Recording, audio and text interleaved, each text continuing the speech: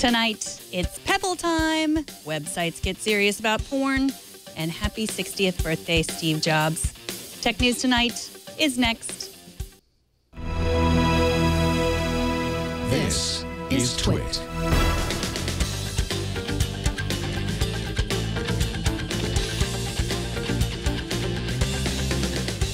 This is Tech News Tonight, episode 281 for Tuesday, February 24th, 2015.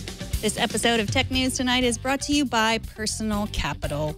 With Personal Capital, you can grow and protect your wealth. Best of all, it's free. And for a limited time, Twit viewers could qualify for up to $10,000 on any new account. To sign up, go to personalcapital.com/TN2. I'm Megan Morrone. Let's get right to the tech news. This morning on Tech News Today, we announced that the smartwatch maker Pebble today announced that their new color watch, Pebble Time, will be available in May. The company that started on Kickstarter returned to its roots by offering the watch for pre-sale on Kickstarter. There were 10,000 watches at the lowest price of $159, which is about $200 less than the Apple Watch, in case anyone's keeping track. These disappeared pretty quickly, but as of this writing, there were still over 4,500 Pebble Time watches available at the price of $179. The regular price will be $199. Pebble Time will be compatible with Android and Apple devices. It has a built-in waterproof microphone. It has a screen made of Gorilla Glass and a battery that's supposed to last a week. Here to talk to us about this story and a few others is Rafe Needleman, editorial director at Yahoo Tech. Welcome, Rafe. Hey, it's good to see you. So the Pebble Watch, is it a threat to the Apple Watch? A threat? No, it's not a threat. Apple has, resources of the entire, Apple, the largest company, the big, most valuable company in the country. They're rich. Yes, they can do what they want. They will be able to market the Apple Watch up the wazoo. They will sell millions of them. The Pebble is a good thing for Apple because it shows the Apple shareholders that people are going to take the new watch from Apple very seriously. Pebble's a drop in the bucket compared to what Apple can do, but the Pebble looks like a really good product, at least so far. And so is it something that you would get? I already ordered one. I missed the early order, but I got my order in for the 179 one. So I'm excited about it, yeah. You ordered one? Because I read online Yes. that there were lots of people who were ordering like 20 and I guess you get two for a cheaper price. So you just ordered one? I almost ordered two because they'll be great gifts. I ordered, but I don't know. That is real money. That's true. I have to then spend and then sit on it until somebody's birthday or Christmas rolls around. No, I'm excited about it. I'm actually more excited personally about this watch than I am about the Apple Watch because this one has an e-paper display which is always on, and I like that. The Apple Watch looks gorgeous. It looks like jewelry, but you have to do the little thing with your wrist to get the watch to turn on. And it'll probably work fine because it's Apple. But personally, I wouldn't go for an Apple Watch until version 2, just because I know that the second version is going to be that much thinner and have better battery life. And I don't want to be wearing a $300 watch or more and then go, oh, I should have waited for the new one. Right. Because that's what's going to happen with the Apple Watch. Right. Yeah. I don't know who those people who are going to buy the first version of the $20,000 one or whatever it's rumored to cost the gold. You'll know them because there will be millions of them. Right. I might work for one. Who knows? We'll see. So what does this tell us actually about the power of Kickstarter? I mean, they didn't need to sell this on Kickstarter. They're a company. They make profits. They have their own website. They have their own servers. So why did they bring it back to Kickstarter? What I have heard is that Kickstarter asked them to, and I think it's a win-win. First of all Kickstarter makes a commission on the money raised. Secondly, it's actually I find it a rather touching way for Pebble to give back to their original fans through Kickstarter and say, hey, if you're interested in this watch, we'll give you a special deal on it for being a fan on Kickstarter. When they open this thing up to a wider public audience, well, it is public, but when they open it up to the wide audience and put it in stores like that, it'll go for a more expensive price. The Kickstarter version will come with an engraving on the back that says Kickstarter Edition. So it's just a nice way to give Pebble fans and nerds a chance to get in early. But more importantly, it shows interest. It shows that people want the product. and it lets them gauge how much they should be booking or budgeting for production in the year or so to come when the product is out there. Right. Well, it is. I've already heard a little bit of grumbling online from people who say, like, they shouldn't, it's like the gentrification of Kickstarter. And I mean, I actually made up that gentrification. That was my line. But I did hear people grumbling about it, that this wasn't the place and that they need to, they were sort of grumbling like the people you hear in San Francisco talking about gentrification. So I don't know. I mean, it seems like, do you think people are going to start getting annoyed that companies are using Kickstarter just for the PR? You build a platform or a marketplace like Kickstarter, and you have kind of limited control as to what it becomes over time. It's not the first time that Kickstarter has been used as a marketing or tool or something to gauge public interest by a company that really doesn't need to raise funds on Kickstarter. Many successful projects raise part of their funds on Kickstarter, part of their funds from other sources, part from venture, part from banks. It's not at all uncommon, even though it's not what necessarily Kickstarter intended. They thought that small companies would go onto Kickstarter and raise the money they needed to jumpstart their business from Kickstarter and then go forward from there. But Kickstarter is just one color of money, and you can have many to make a successful company. Right. I mean, even Pebble, I think they started out with some funding before they came out the first time to Kickstarter. And they may have, yeah. But Pebble was that gigantic success. They raised $10 million for their watch. It was the biggest success of Kickstarter at the time. So this is just kind of a way.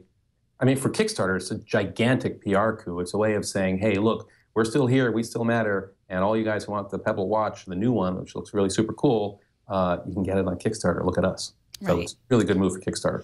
Yeah, and for us in the tech industry, it's exciting to talk about a company that's not Apple or Microsoft or Google or Facebook or Twitter. There are other companies out there. It's nice to see them successful. So let's move on. According to OMG Chrome, a video surfaced confirming rumors of a new ChromeBook Pixel. But shortly afterwards, the video was marked private and disappeared. But OMG Chrome did capture it, and it says that there is a speech given by Renee Nemi, who is the Google Work and Google Education head, saying that there will be a ChromeBook Pixel released soon. Mm-hmm. Who is this computer designed for? Yeah, you start with the hardest questions. Thanks a lot. Google says that most ChromeBook Pixels, which is the high-end version of the Chromebook, are bought by developers, and it's not a mass market product at all. It's basically a Chrome terminal. It's a terminal to Google services. They're supposed to be fantastic computers. I've never used the Pixel. I've used a lot of Chromebooks, and I like Chromebooks a lot, but this one looks like a high-end version of their Chromebook for people who, in very limited use cases, want to spend $1,300 on a machine that really only runs Chrome, or if you hack it, another version of Linux. Right. Well, the first Pixel was, some people say it was a failure, but really others say that Google, it's exactly what they want it to be. They're not mass marketing it. I think the video says that it was a proof of concept. So what are they trying to prove? What concept are they trying to prove with this? I don't know what the concept is. It's a strange, oddball platypus of a computer. And I can't see. I mean, if I have $1,300 to spend on a laptop, I'm going to get one that has some local processing power and an operating system in it that runs apps. And if I need to do a bunch of Chrome apps, I've still got a $1,300 computer that can run Chrome and plugins. Right. Well, it's interesting because the average person, I think, I was talking to Jason Howell, who's our Android expert, we just I don't really use that much besides, we use Gmail, we use Sheets, we use all the, I'm mostly online. I'm not really doing a lot of other things. So, if you have a laptop like that, you're not so worried about the latest malware because it's harder to get it on there. Chromebooks are great. I love my kids' school. They all have Chromebooks there. And they're great computers. I think they're fantastic computers to have around the house because they're cheap. I mean, forget the Pixel. You can get a really good functional web browsing Chromebook for, I don't know what, $300 now? And they're great for that. They don't get viruses, as Leo was just saying in the last show, you can power wash them and just start over. You log on with your Google credentials, and boom, you've got all your Google stuff right there. I love Chromebooks for particular use cases. I don't see who's going to buy the Pixel. Maybe it's a Halo computer, a proof of concept, something to give to developers at the Google I/O conference when it comes up. But Chromebooks, great. Pixel, I guess it's like, I don't want a $80,000 VW Beetle. I don't know. Right. Well, yeah, I mean, you brought up the schools. It's so true. I mean, my kids have them too, and they say they replace them every 2 years. I mean, they have to. Kids are rough on computers, and so you're not going to buy, $1,000 computer. So the $200 or $300 computer is, they're not getting malware on it, but they are dropping it and doing all kinds of other things to it. They'll get malware. If they could, they would download malware on it. That's true. Kids are dirty, dirty things. They are. It's true. So let's move on to Mobile World Congress, the biggest smartphone event of the year. It's kicking off next week in Barcelona. Will you be there? I'm sure you'll be reporting on it. Will you be reporting on it from here or from there? I'm sending a team. We've got people going. They are storing up on their sleep right now because it is a zoo of a conference. This year it's going to be smartphones, of course. We also expect there to be a lot of wearables, even some virtual reality stuff announced at MWC. It's a big show. It's a big shoe.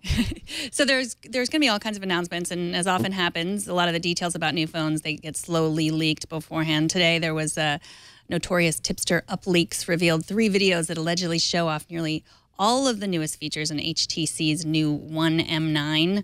I think there was also a page on a German website that included specs and even pricing information. Now, are these leaks from HTC? Are they real leaks?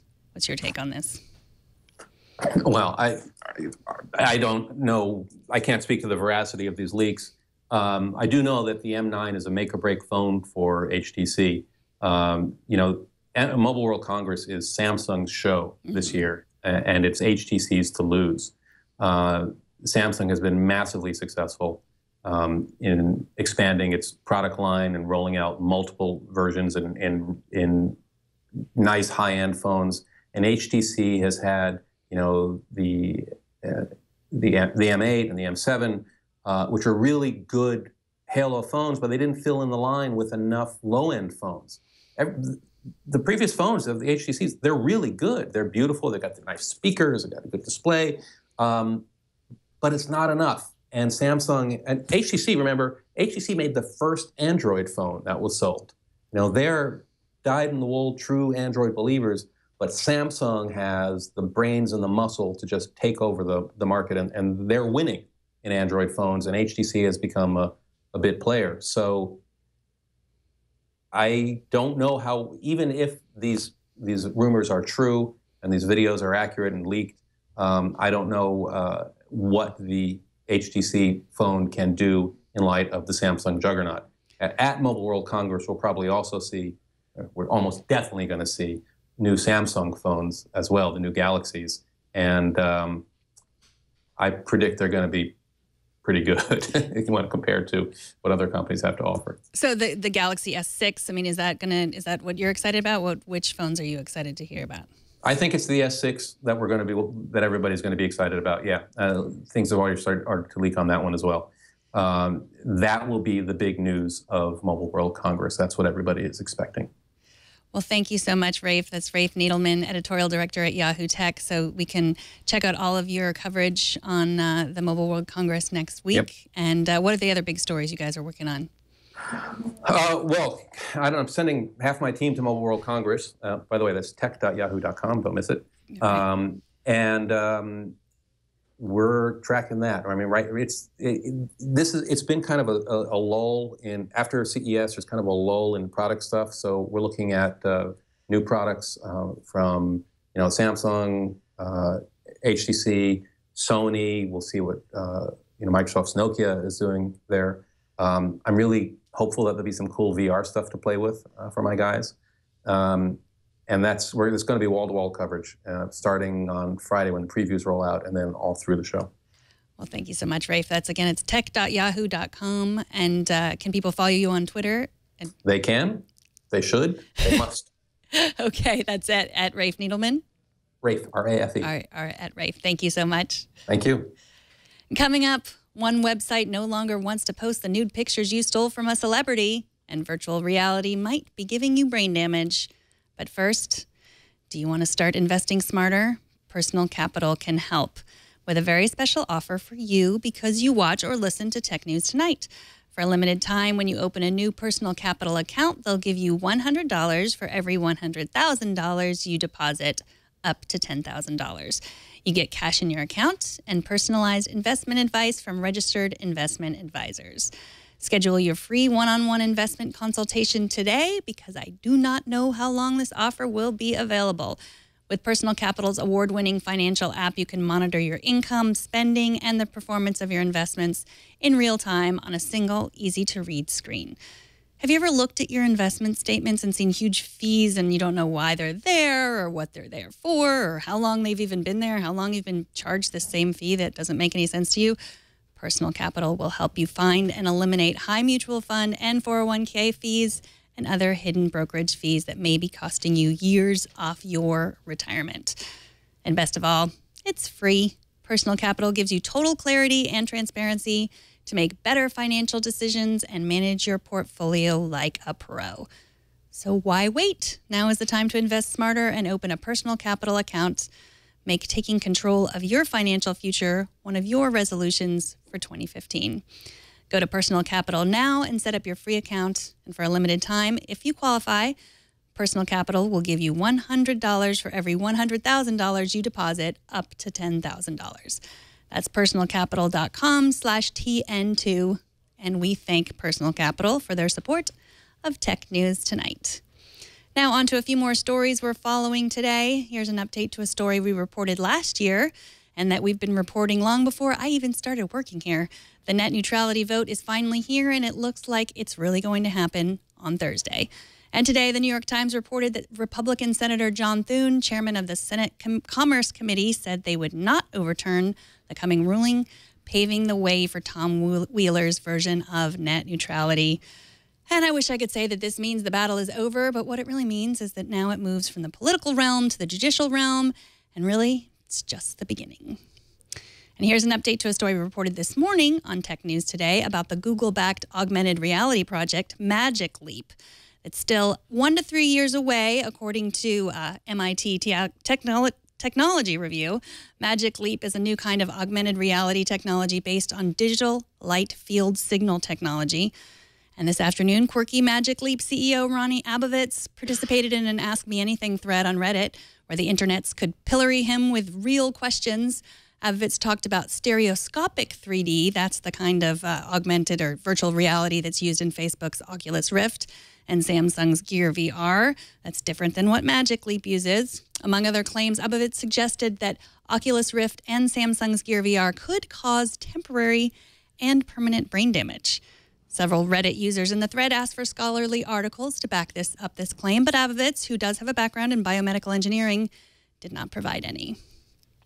Speaking of Reddit, the company announced their updated privacy policy to prohibit involuntary pornography. The site now says you can file a report if someone else has posted a digital image of you in a state of nudity or engaged in any act of sexual conduct. A spokesperson for the company said the change was made in part because Reddit was the go-to place for people to see the nude photographs that were stolen from celebrities last fall, and Reddit says they would like to change that. And speaking of pornography, Google also instituted new rules about sharing sexually explicit images, video, and graphic nudity. But they went a step further. Google says that after March 23rd of this year, Blogger will change all public blogs to private if they think the blogger is violating the new rule. Now, if a site is made private, the user will be able to invite people to view it, but it will not be publicly available on the internet unless they do that. According to Blogger's updated terms, nudity will be allowed only if it offers a substantial public benefit, for example, in artistic, educational, documentary, or scientific contexts. Critics of the new rule say Google has no right to decide what's artistic and what's porn. And finally, today would have been Apple co-founder Steve Jobs' 60th birthday. Jobs was born February 24th, 1955, and of course died of pancreatic cancer on October 5th, 2011, when he was only 56. And that's it for this edition of Tech News Tonight. Subscribe to the show at twit.tv/TN2. Write to us at TN2@twit.tv. And watch live every weekday at 4 p.m. Pacific. And don't miss our morning news program, Tech News Today, every weekday at 10 a.m. Pacific, 1 p.m. Eastern. I'm Megan Morrone. Thanks for watching. Bandwidth for Tech News Tonight is brought to you by Cashfly.com.